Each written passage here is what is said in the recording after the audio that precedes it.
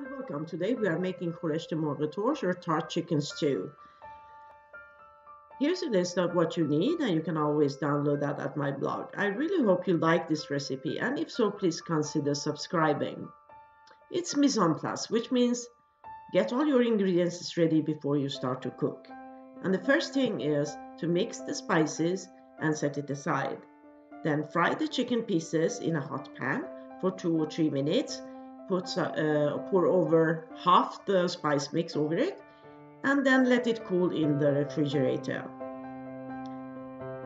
Put some oil and butter in a heavy-duty saucepan and fry the onion for 5 to 7 minutes. Add the garlic and fry it for another 2-3 minutes before you add the split peas and also all the well-chopped herbs, and mix it well.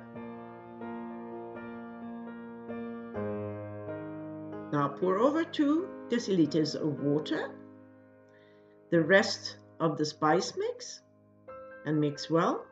Put the lid on, bring it to a boil and let it simmer for 20 minutes. Meanwhile, you can mix the orange juice, water and rice flour and pour it over after 20 minutes has gone.